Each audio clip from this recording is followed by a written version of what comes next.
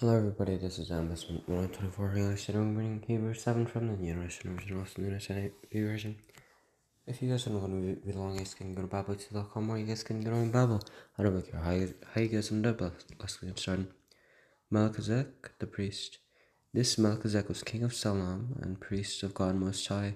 He met Abraham returning from the defeat of the kings and blessed him. And Abraham gave him a tenth of everything. First, the name Melchizedek means king of righteousness, and also king of Salem means king of peace. Without father or mother, without genealogy, without beginning of days or end of life. Resembling the Son of God, he remains a priest forever. Just think how great he was. Even the patriarch Abraham gave him a tenth of the plunder.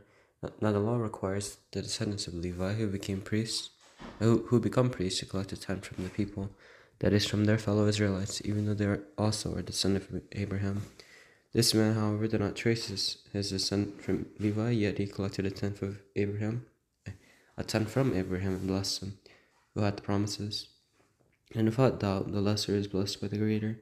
In the one case, the tenth is collected by people who die, but in the other case, by him who is declared to be living. One might even say that Levi, who collects the tenth, paid the tenth to Abraham, because when Melchizedek met Abraham, Levi was still in the body of his ancestor.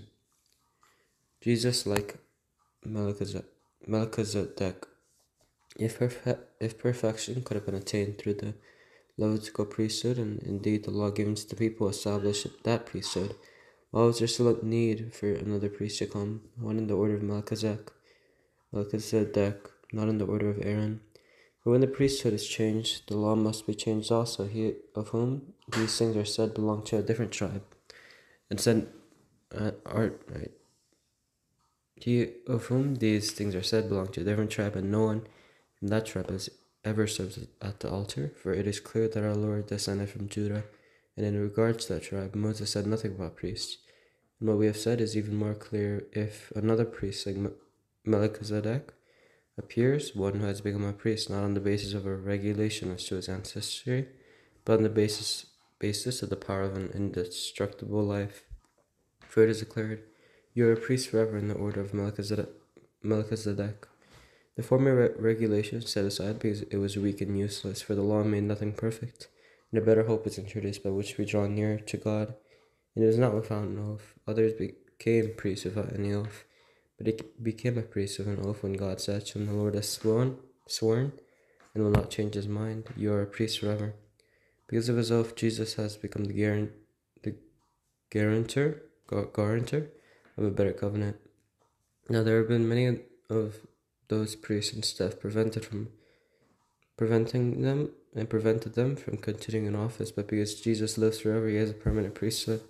Therefore, he is able to save completely those who come to God through him, because he always lives to intercede for them. Such a high priest truly meets our need, one who is holy, blameless, pure, set apart from sinners, exalted above the heavens.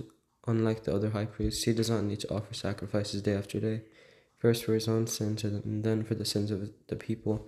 He sacrificed for their sins once for all when he offered himself. For the law appoints as high priests men in all their weakness, but the oath which came after the law appointed the Son who has been made perfect forever. Okay guys, I hope you enjoyed it, and I'm going to see you next time. Bye.